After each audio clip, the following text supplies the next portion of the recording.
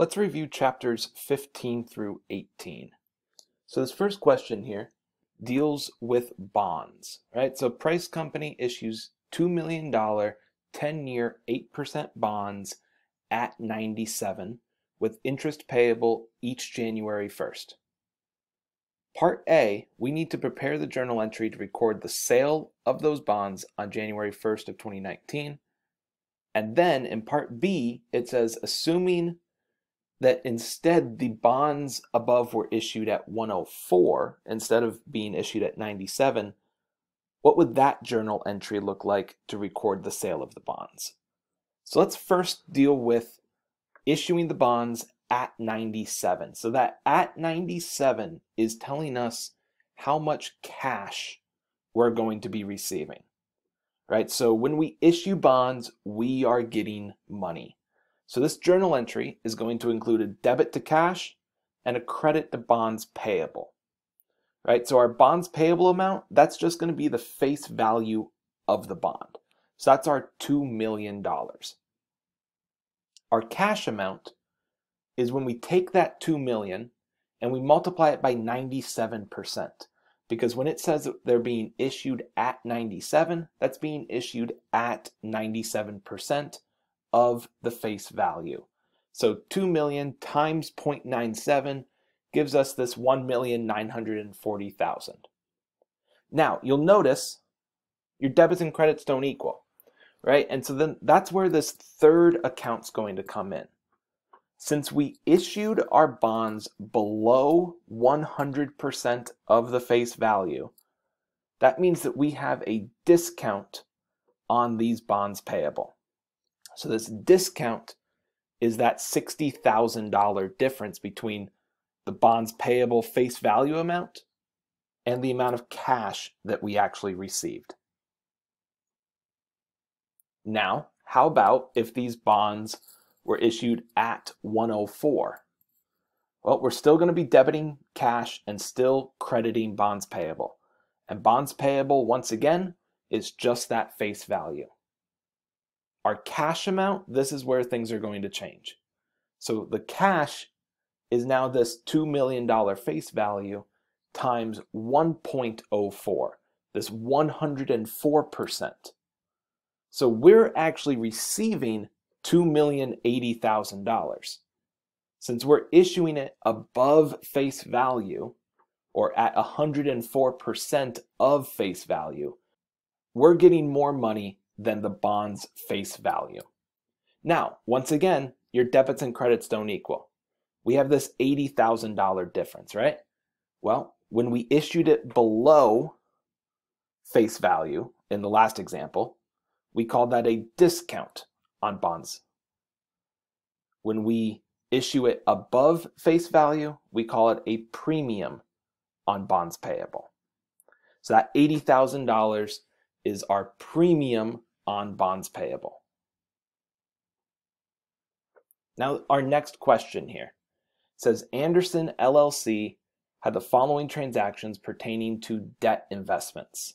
So debt investments are when a company is purchasing bonds from another company, right? They are investing in another company's debt. So here, our first transaction, January 1st, 2018, purchased 35 $1,000 Taylor Corporation 5% bonds for $35,000. Interest is payable annually on January 1st. December 31st, we have to accrue the interest. On January 1st, we receive the interest. And then we also sell some of these bonds. And then we have to accrue the interest again the following December. So let's first work on purchasing these bonds. So we are buying 35 separate bonds from Taylor Corporation. Each bond is worth $1,000. There's a 5% interest rate, and the amount of money that we are spending is this $35,000. So we're going to debit an account called debt investments and credit our cash. And for how much? The $35,000 that we are spending on these bonds. So the number of bonds, the face value of each bond, and that interest rate, that's all going to come into play later on. Right now, we just needed to take that $35,000 amount to put into our journal entry. Now we need to accrue the interest on the Taylor Corporation bond. So the accounts that we're going to be dealing with here is a debit to interest receivable, because we are going to be getting this money paid to us, right? We are the investor, so we are the one that will be receiving the interest. So we'll debit interest receivable and credit our interest revenue. Now for how much, right? Well, our interest formula is principal times rate times time. Our principal, that was that $35,000. Our rate was 5%, and our time is 1, because it's been 1 full year since we purchased these bonds. So we multiply that out and we get $1,750. Now the following day, we receive the interest on those Taylor Corporation bonds. So we need to show that we're receiving cash and decrease our interest receivable in this entry for how much? The $1,750 that we just calculated for our last journal entry, right? Because now we are actually receiving that interest, so we need to decrease our receivable account by that amount and show that our cash is increasing by the $1,750. Now, after we received that interest, we decided to sell 15 of these Taylor Corporation bonds, and we sold them for $18,500. So how are we going to journalize this one? Well, we need to show that our cash is increasing, right? So we'll debit our cash in this entry because we are selling the bonds. So we are going to be receiving money in return. Then we want to credit our debt investments, because if we're selling some of these bonds, we're going to have less debt investments now, right? So when we purchased these bonds, if you recall, we debited the debt investment account to increase it. Here, we're selling the bonds, so we need to decrease our debt investments.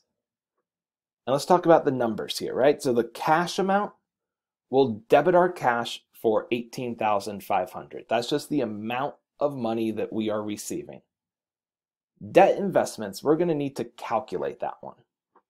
So this is when we take a look back at the face value of these bonds, right? So the $1,000 per bond times the 15 bonds that we are selling.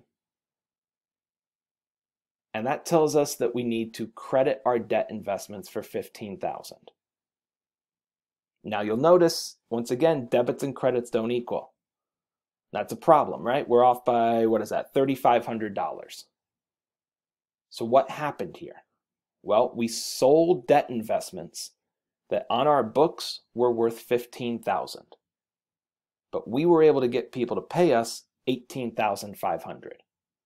So that means that we have a gain on the sale of debt investments for $3,500. Right? Because what we sold on our books was only worth $15,000, but we got people to pay us more. And since we got people to pay us more for these bonds, we had a gain on the sale. And the gain on the sale is just the difference between your cash amount and your debt investments amount. Now we need to accrue the interest on our Taylor Corporation bonds for 2019. So the accounts are going to look exactly the same as when we accrued the interest last year, right? We debit interest receivable and credit our interest revenue. What's going to change here is our numbers, and here's why. Our principal initially was $35,000, but then we just sold some bonds at the start of this year.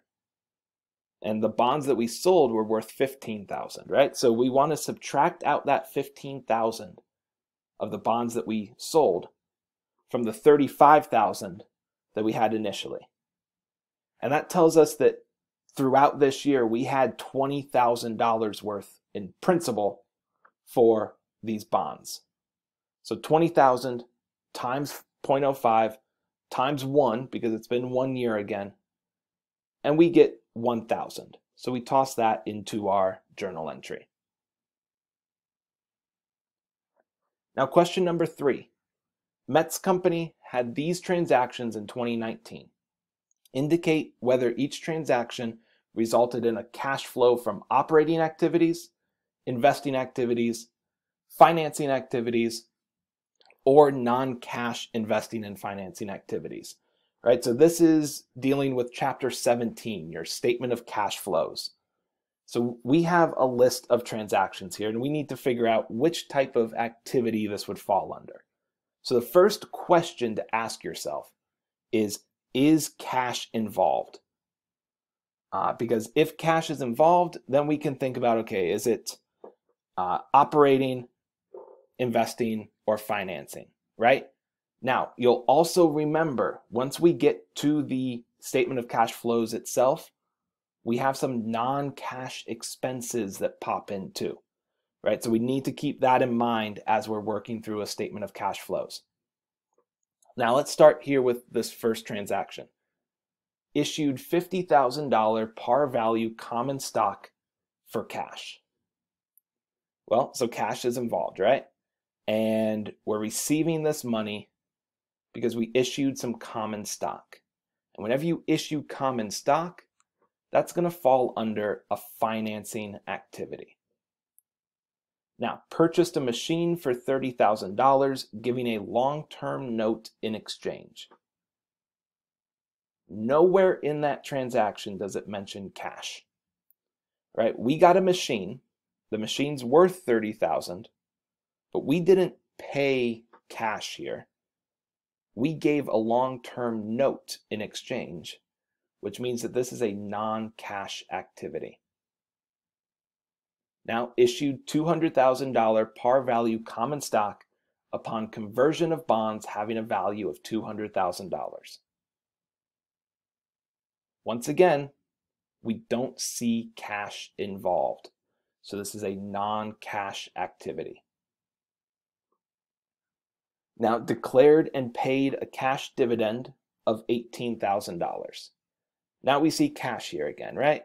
We're paying this cash dividend. Well, whenever you pay a dividend, that also falls under the financing activity section. Our next one here, sold a long-term investment with a cost of $15,000 for $15,000 in cash. We see cash is involved, and since we're selling a long-term investment, that falls under our investing activity group. Our next one, collected $16,000 of accounts receivable. So accounts receivable is a current asset, right? And whenever there's changes in current assets, we're going to see that as an operating activity. Now the last one here, paid $18,000 on accounts payable. So we're paying out some money. Accounts payable is a current liability, and current liability changes fall under operating activities as well. So now we're given some comparative balance sheets for Rojas Corporation, and we need to prepare a statement of cash flows for 2017 using the indirect method. So you'll see that we're given some accounts over on the left, and then we're given 2017 data and 2016 data for each of those accounts. And then down below, we're given some additional information.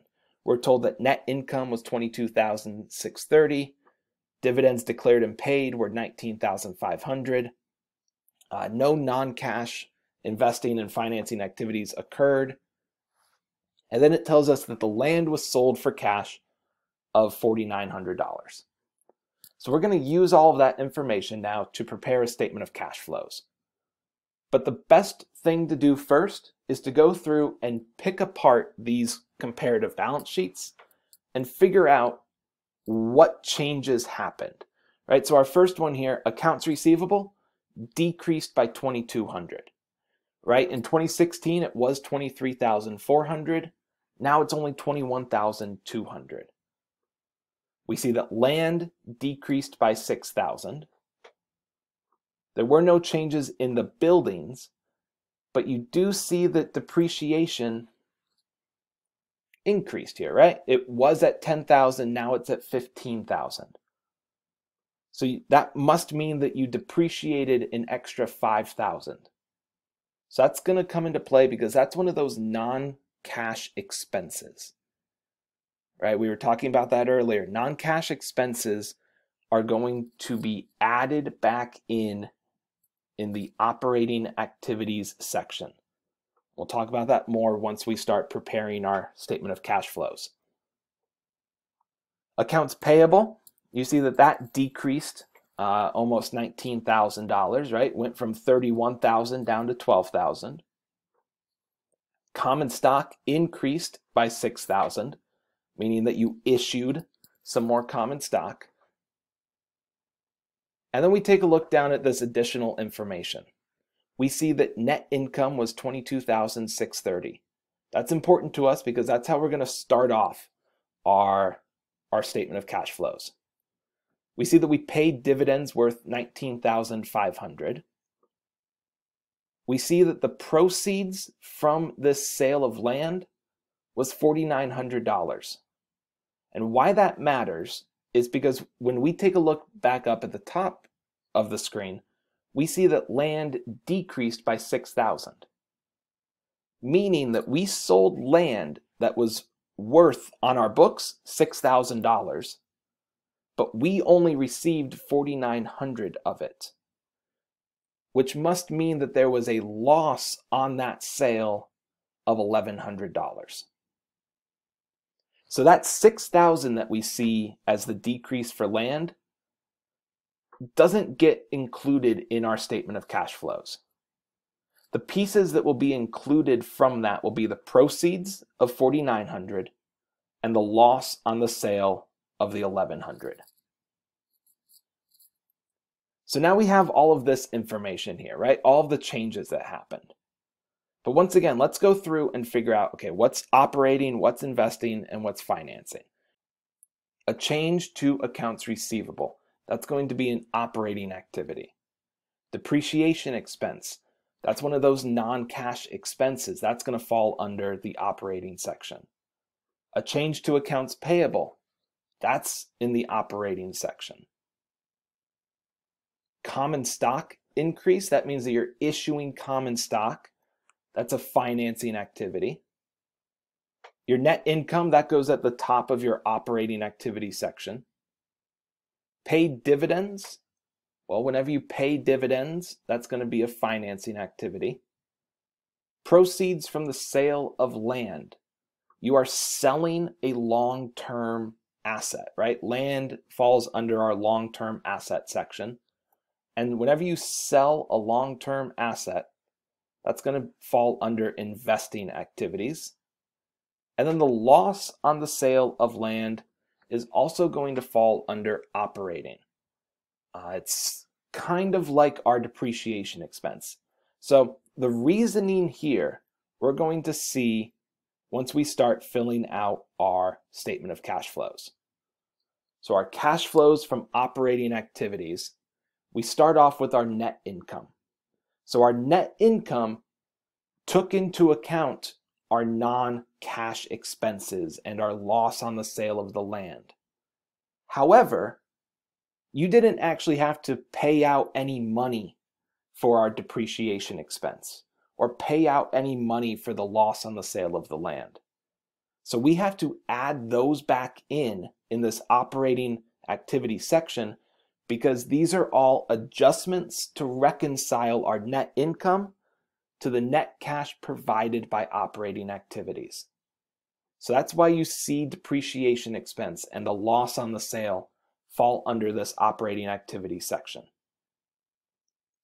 So our first one here, the decrease in accounts receivable. So we know that the number is going to be 2,200, but then the tough part here is to figure out, is it going to be a positive or a negative 2,200, right? So if your accounts receivable decreased, we can think about, okay, what is that doing to our cash itself? Well, if accounts receivable is decreasing, that means that someone is paying you back, right? So we received $2,200. So we'll make that a positive $2,200 here in our cash flow statement.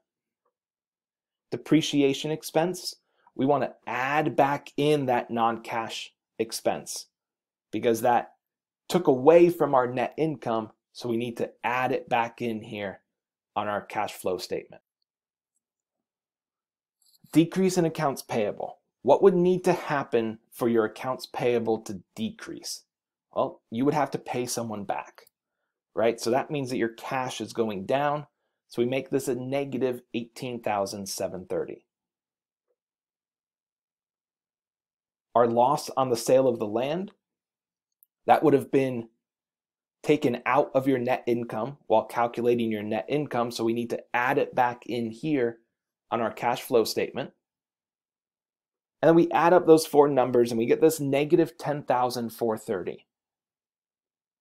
So then we can use that amount to find the net cash provided by operating activities, which is our net income minus $10,430, and we get $12,200.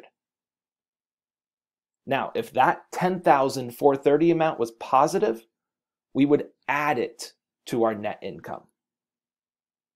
But here it was negative, so we subtract it out. And if that $12,000 amount was a negative number, the change that would happen would be that it's no longer net cash provided by operating activities, but rather net cash used by operating activities. So we've completed the operating activities section. Now we can go into the cash flows from investing activities. Now we only had one, right? We just had the sale of the land. And how much did we receive? We received $4,900. So since we only have one, we don't need to add it all up and show the net cash provided by investing activities. We just toss that $4,900 along to the far right, and we show it as a positive because when we sell the land, we are receiving the cash. So then we can move on to cash flows from financing activities. So we had a couple different financing activities given to us, right? We had the issuance of common stock. So if you are issuing common stock, that means that you're selling stock, right? So what are you going to be getting in return? You're going to be getting cash. So that means that our cash would be increasing. So we make this a positive $6,000. Now we also paid some cash dividends here of $19,500. And if you paid dividends, that means that you're losing cash, right? Because we're giving that cash to our shareholders. So we make that $19,500 a negative number. We can then find the net cash used by financing activities as this negative $13,500. So again, remember, whenever that's a positive amount, it's net cash provided. Whenever it's a negative amount, it's net cash used. So up in our operating activities, we had a positive $12,000. So it was net cash provided by operating activities. But then down here in our financing activities, we had net cash used by financing activities. So it shows up as this negative number. Now, with that, we can find our net increase or decrease in cash. How do we do that? Well, we take our net cash provided by operating activities, our $12,200, add in our net cash provided by investing activities. That was just the $4,900 from the sale of the land. And then we subtract out the net cash used by financing activities of $13,500 to see that throughout the year, our cash increased by an amount of $3,600. Then we want to list out the cash at the beginning of the period. So that would have been the cash from our first year on those comparative balance sheets. So that was our 10,700. And then we can add those two together to show the cash at the end of the period. So that would have been your cash amount from the most recent comparative balance sheet amount. Now question number 4 says the following data are from the income statements of Haskin Company. So once again, we have 2017 data and 2016 data. We have sales revenue, beginning inventory, purchases, and ending inventory. With that information, we can compute the inventory turnover and the days in inventory for each year. So let's figure out inventory turnover first, right? That's your cost of goods sold divided by your average inventory. So your cost of goods sold is going to be your beginning inventory plus your purchases minus your ending inventory, right? Beginning inventory and purchases is everything that you could sell. So your goods available for sale. We subtract out what we have left over at the end, and that tells us how much we did sell throughout the year. So for 2017, our beginning inventory was $940,000. Our purchases were $4,340,000. And our ending inventory was $1,020,000. So we find that our cost of goods sold in 2017 was $4,260,000. So that's our numerator in our inventory turnover formula, right? Now we need to figure out our average inventory. So your average inventory here is going to be your beginning inventory plus your ending inventory divided by 2.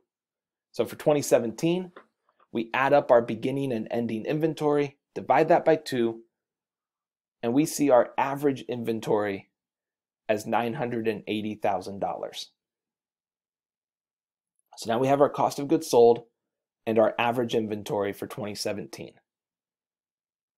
So the 2017 inventory turnover, we plug in those amounts, and we can see that we turned over our inventory 4.35 times.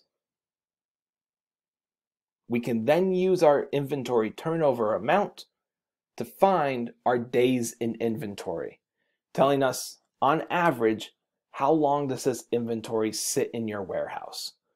All right, so we take 365 divided by 4.35, our inventory turnover that we just found, and our days in inventory for this 2017 information was 83.91 days, meaning that on average, your inventory sat there for roughly 84 days.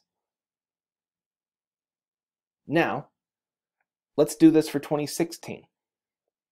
So we find our cost of goods sold by taking our beginning inventory plus our purchases minus our ending inventory, all from the 2016 information. And our cost of goods sold will be $4,581,000. Our average inventory, once again, we want to take our beginning plus our ending divided by 2. So 860 plus 940 divided by 2, and we'll get an average inventory for 2016 of $900,000. So 2016's inventory turnover, we plug in the cost of goods sold and average inventory that we just found, and that inventory turnover is 5.09 times. So in 2016, we were turning over our inventory more throughout the year, right? So with a higher inventory turnover, we'll see what that does to your days in inventory, right? So 365 divided by 5.09, and we can see that that means that your inventory spent less amount of time in your warehouse. The days in inventory in 2016 was about 72, right? So with a higher inventory turnover, you're going to have a lower days in inventory. Now, question number 5. We're given a comparative condensed income statement for Navarro Corporation. with this information, we need to prepare a horizontal analysis using 2016 as the base, and then prepare a vertical analysis of the income statement. So let's start with horizontal analysis. So horizontal analysis is also called trend analysis, right? So it's all dependent on a base year. We were told that 2016 was the base year, which means that in 2016, everything is just 100% of itself. Now, in 2017, we're going to compare each individual line item to the amount that it was in the base year. So for net sales, we take the 2017 amount of $660,000 and we divide it by the $600,000 that we had in net sales in 2016 to get this 110%. Right? Meaning that your net sales increased by 10%. So if you're trying to figure out the percent increase or decrease, that would be just an increase of 10% in this case. Or we could say that 2017's net sales were 110% of 2016's net sales. Now, cost of goods sold, we take the 2017 cost of goods sold amount, divide it by the 2016's cost of goods sold amount, to see that our cost of goods sold increased by 15,000 or 15%. Right? So not only did our net sales increase, but so did our cost of goods sold. So your gross profit, we take 2017's, divide it by 2016's gross profit, and we see our gross profit in 2017 was just 98% of 2016's gross profit. So we had a little bit of a decrease in 2017 with our gross profit. Now, operating expenses, we take 125,000, that's 2017's operating expenses. We divide that by the base year of 2016's operating expenses, and we get 104%.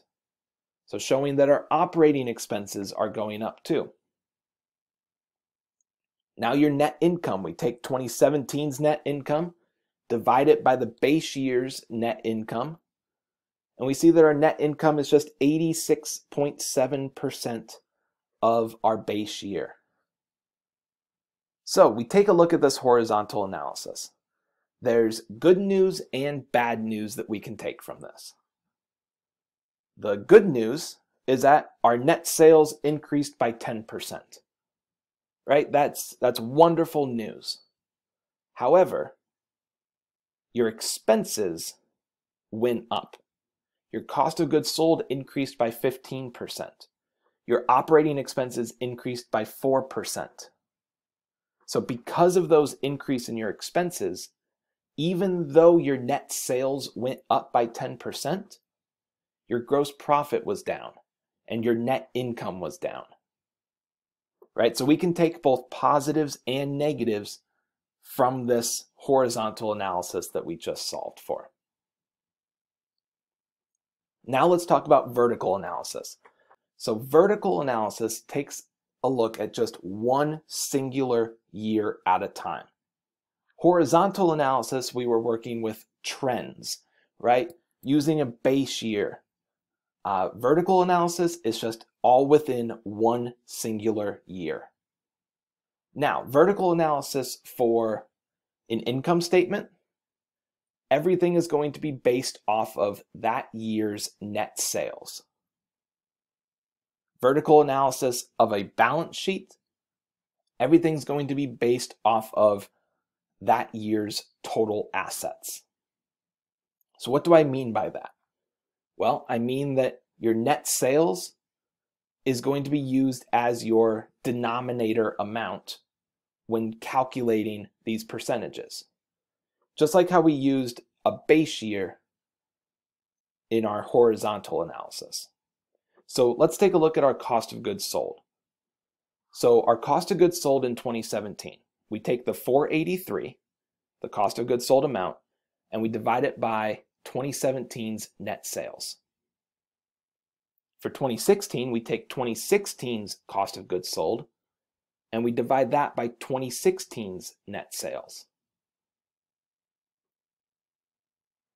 So when you divide those, you can see that cost of goods sold were 73.2% of our net sales in 2017, and they were 70% of our net sales in 2016. Gross profit, we take each individual year's gross profits divided by that year's net sales, and we get our percentages there, 26.8% in 2017 and 30% in 2016. Now, operating expenses, we take that year's operating expenses divided by that year's net sales. So in 2017, we take 125,000 divided by 660,000, and we get our percentages there, 18.9% in 2017 and 20% in 2016. Net income, we take that year's net income and divide it by that year's net sales. We get 7.9% in 2017, and we get 10% in 2016. Now, it's a little bit trickier to see when we're looking at 2017's data because of all of those decimals. But if we take a look at 2016's information, that's some nice clean numbers for us. And we think about the relationship between these 5 line items on an income statement. Net sales minus cost of goods sold equals gross profit. If we look at 2016's numbers, that's 100 minus 70 equals 30. Right? So that all worked out. Operating expenses are then subtracted from your gross profit to find your net income. Well, 30% minus 20% equals 10%. Right? So when you're working on a vertical analysis here of this income statement, that relationship's going to remain true. Right? So your amounts should work based off of that as well. So that would be a good check for you as you're going through preparing this vertical analysis.